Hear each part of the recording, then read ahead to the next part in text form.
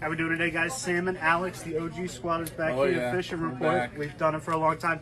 Before we get started with that, we have our big snakehead kickoff tournament start coming up this weekend. So, why don't you go over a few of the things we're going to have? Well, you know, it starts tomorrow and Sunday. Seminars will start at 10 a.m., go until later in the evening, I guess. You're going to have lots of guests in here both days. A lot of cool topics to talk about and go over. Plus, all our snakehead lures are going to be 10% off. And remember, this is pretty much the last 2 days you can sign up for our snakehead, tournament, which is going to start Monday and it goes all the way to the 24th of April. Besides that, lots of great people here. We're going to have all kinds of things outside. Best time to really get stocked on all your snakehead stuff and get some information. So make sure you stop by and check it out. We're going to have, I think we're even going to have food out there. Absolutely. All right. Yeah, and if you have any more questions about it, you can check our website or social media. We got all sorts of information about it. But getting into the fishing report this week, Alex, me and you have both been getting out a little bit lately. Now, I've been doing a little bit more bass fishing. What about yourself? I've been doing some snakehead fishing here and there. Of course, we had that cold front move in. We have no consistency on weather right now whatsoever. So we were getting started with a lot of different types of fisheries picking up here and there with some warm weather that we got in, and then it just kind of shut it down. Besides that, I mean, snakehead fishing, it was picking up, and it seems like there's going to be a little bit of a, inconsistency here in the next few days, but it looks like next week it's going to start to pick up again, and we're going to have probably some good fishing out there. Now, the problem this weekend is going to be the tides. We have super low tides for this weekend. Besides that, some of these areas, especially in Blackwater, are going to be kind of tough to fish. But if you're going out there, cold weather means live bait or going to a finesse style bait. Yeah. Me and you know that, doing some bass fishing and anything in general, once you have those inconsistent weather, cold fronts, warm fronts, just the fish really can't figure out what they want to do. Going smaller, going slower is really going to help you out. Yeah. So I know that this time of the year with stuff like this, you like to throw a lot of meps, some smaller paddle tails. Oh, so yeah. You don't need a big chatterbait or a big spinnerbait or anything like that quite yet. So maybe just a weedless hook with a 3 or 4 inch paddle tail can do you just fine. And then if you just want to sit around, find some kind of deeper water and throw some minnows out there, it can be really obviously that can be pretty productive. Most of the time, if you do find an area where there's multiple fish, you can get them fired up and they'll start biting pretty well. And we do have minnows. We got tons of them. Damien just dropped them off. Some of the biggest minnows I've seen all season. Oh yeah, them destroyers, right? The biggest ones I've seen all year came in. So besides that, let's talk about perch. I know that's what a lot of people have been trying to do, and I know you got some intel on that. So perch fishing, it's starting to kind of fizzle out, but that being said, it doesn't mean that you can't catch them. They're just not going to be at the headwaters. They're not going to be at like the very far places like Red Bridges, areas like that. If you want to push off fish areas like Tuckahoe, where it's not quite the upper reaches, areas like Hillsborough, when those fish are, you're going to be catching them on their way out. When you're catching them on the way out, sometimes I like to speed up what I'm doing. I might start throwing tiny little spinners or stuff like that because these fish have they've dropped the eggs. They really need to fatten up in order to get back to that shape they need to be in. Right? They need some energy, so they're going to be eating things, and don't be afraid to fish them a little quicker. I know a couple times over the past week I've caught them on like crankbaits bass fishing because they're just so aggressive. So it doesn't hurt to pick up the pace a little bit with some of your stuff. It still doesn't hurt to fish like a shad dart under a bobber, but just maybe pick up the retrieve a little bit. Try something a little bit different because those fish are active. And water temperatures are kind of warming up too. They're kind of warming up, and it looks like somewhat steady over the next few days. They're going to get warmer and warmer. And speaking of perch, one thing we have to mention here, remember, rockfish pretty much will be closed this month of April. Can't catch and release, can't touch them.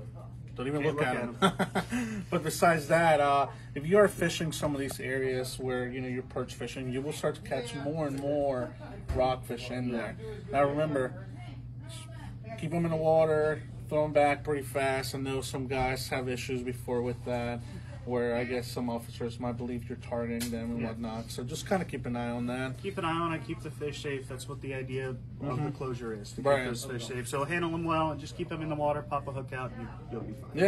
Yeah. Besides that, let's move on to some other things, catfishing. I know some of us here have been going out and chunking some blue cats, and it's been kind of consistent with that. I know some areas are better than other areas, but I know you and Jimmy went out here a couple days ago. And you can find them just about anywhere. You know, catfish are one of those things that is pretty cool. That, you know, kind of cool and kind of bad that we have the opportunity to fish for them just about anywhere we want. So if you have a place you can fish on the Magothy or the Severn or the Patapsco, all those areas are going to find catfish. But the main part of the bay, as well as just filled with them.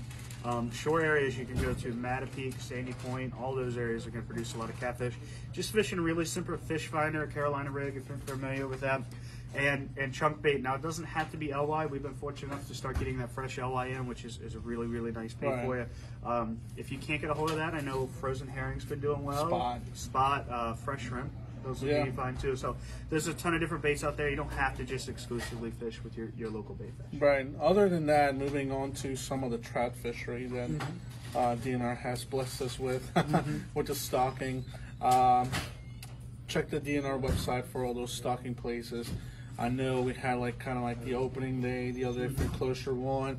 Keep an eye on those closures too. Make sure you know what areas are allowed to fish and which ones are not. You're supposed to wait until then, until they open. But other than that, I mean, most places haven't hit once or twice, even 3 times now. So I know a couple places where there's still some fish left over. Savage Mills, right over in the Little Patuxent. I know there's a couple places that they hit down in PG County.